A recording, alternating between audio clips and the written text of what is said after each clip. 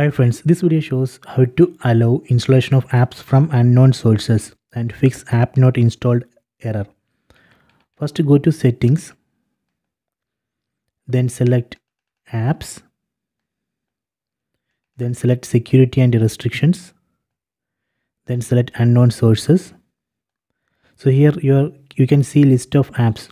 If you are not seeing any app here, then you have to install app from Google Play Store. So here I am going to allow this send files to TV app to install Android APK files from unknown sources. So let me enable it. Okay, done. So now I can install Android APK files from unknown sources using this send files to TV app. So if I want to give the same permission to another app in the list, just select the app and enable it. So this way we can allow installation of apps from unknown sources and fix app not installed error.